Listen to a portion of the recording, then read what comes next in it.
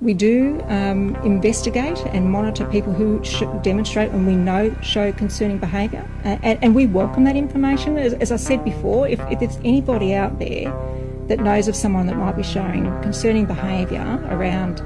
conspiracy theories, anti-government, anti-police, conspiracy theories around COVID-19 vaccination, as what we're seeing sentiment displayed that appears anti-government, anti-police, conspiracy theorist, we do investigate and monitor people who demonstrate and we know show concerning behaviour.